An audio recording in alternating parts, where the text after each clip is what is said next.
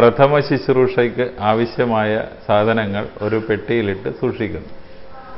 ഈ പെട്ടിക്കാണ് first aid box എന്ന് പറയുന്നത്. ഇതുപോലെ ഒരു പെട്ടി എല്ലാ വീടുകളിലും, സ്കൂളുകളിലും, ഫാക്ടറികളിലും, വണ്ടികളിലും സൂക്ഷിക്കേണ്ടത് വളരെ അത്യാവശ്യമാണ്.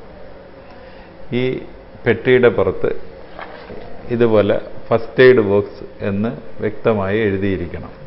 ഈ പെട്ടി ഇടയ്ക്കിടയ്ക്ക് തുറന്നു നോക്കി അതിലെ ഏതെങ്കിലും മരുന്ന് ഡേറ്റ് ആയത് അല്ലെങ്കിൽ കാലഹരണപ്പെട്ടതാണോ എന്ന് നോക്കിയിട്ട് അത് മാറ്റി വെക്കേണ്ടതാണ്. അടുത്തതായി നമുക്ക് ഈ ഫസ്റ്റ് എയ്ഡ് ബോക്സിൽ എന്തൊക്കെയാണ് വേണ്ടതെന്ന് നോക്കാം.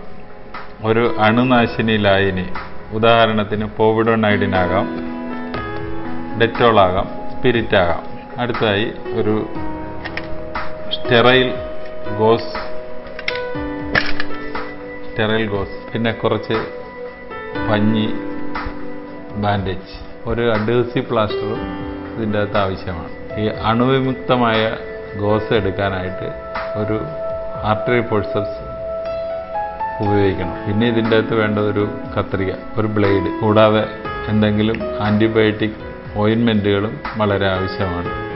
ഒരു സിൽവർ സൾഫഡൈസിൻ, പോവിഡോണൈഡിൻ ഇതുപോലുള്ള ഓയിൻമെൻറ്റുകൾ ഉപയോഗിക്കാം. വേദന സംഹാരിയായിട്ട് കൂടുതൽ സൈഡ് ഇഫക്റ്റ് ഇല്ലാത്ത പാരസെറ്റമോളാണ് സാധാരണ ഉപയോഗിക്കാറുള്ളത്.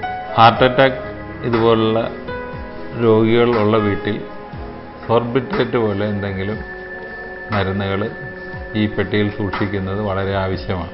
നെഞ്ചത്ത് വേദന വരുമ്പോൾ ഈ സോർബിട്രേറ്റ് നാക്കിനടിയിൽ ഇട്ട് കൊടുക്കാവുന്നതാണ്.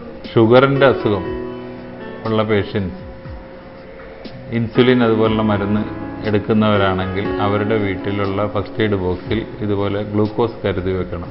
അവരുടെ രക്തത്തിലെ ഷുഗർ താന്നു പോവുകയാണെങ്കിൽ ഈ ഗ്ലൂക്കോസ് വെള്ളത്തിൽ കലക്കി അവർക്ക് ഒഴിച്ചു കൊടുക്കാവുന്നതാണ്, വായിലൊഴിച്ചു കൊടുക്കാവുന്നതാണ്.